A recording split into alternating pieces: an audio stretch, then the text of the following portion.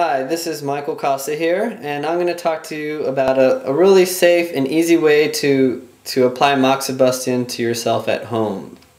This is a great way to do some self-home therapy, and before you do this, you definitely want to talk to an acupuncturist. One of the main reasons I'm making this video is for my own patients, so they have a reference on how to do this at home when I have asked them to do it, or in addition to support their treatments that they're getting at my clinic. So definitely check before trying this or any other therapy. You definitely want to check with a local provider and speak with an acupuncturist or someone who is someone who's trained in how to do moxibustion therapy. So basically what we're going to do here is I'm going to show you, this is the Tiger Warmer device. It comes with it generally has a spring here on this end, but I take that out because it kind of gets in the way. So you have the cover here, this is the cover, and then this is the base, and then inside the base is the moxa incense stick.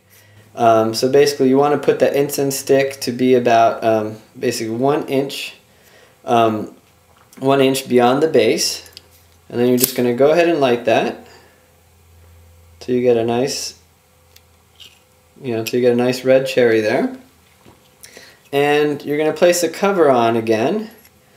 And you place the cover on, and you want the lit end of the incense to be about halfway through the opening on the cover here.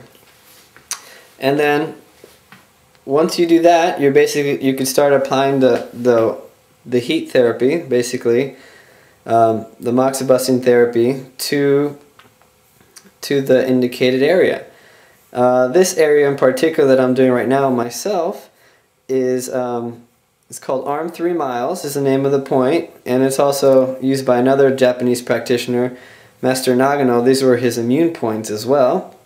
So this area helps to stimulate overall energy, and it also boosts the immune system or regulates the immune system. So basically you could just knead the points in such a manner, and you're just pressing down just for about less than a second. You just press down, in, out, and you go along, and you want to check that, if the temperature gets too hot, if the metal gets too hot, you could just remove it and cool it a little bit, just let it cool. And you also want to ash it, you just tap it like that to ash the extra ash, and then you basically replace it, and you could just continue on the same point, or you could start on a different point. Again, it's important to speak with an acupuncturist and or someone who's trained in traditional Oriental medicine to find out what points are appropriate for you. Once you are done with whatever points, and also once you're done, let's go into this first, how to turn it off. So it's important to know how to turn it off. You just pull the cherry down level with the base, end of the base there, and then you just place the cover over it and it turns out. It's very simple and easy to turn off. You don't need to put it in water or anything like that. Just doing that automatically turns it off.